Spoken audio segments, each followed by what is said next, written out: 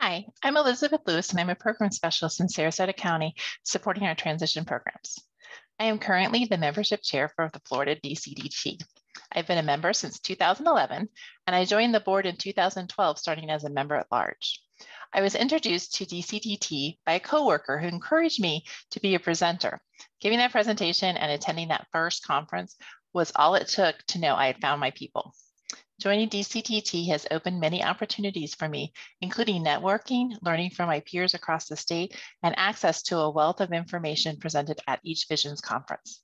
If you would like more information about joining DCDT, please check out the membership tab on our website, floridadcdt.org. Thanks.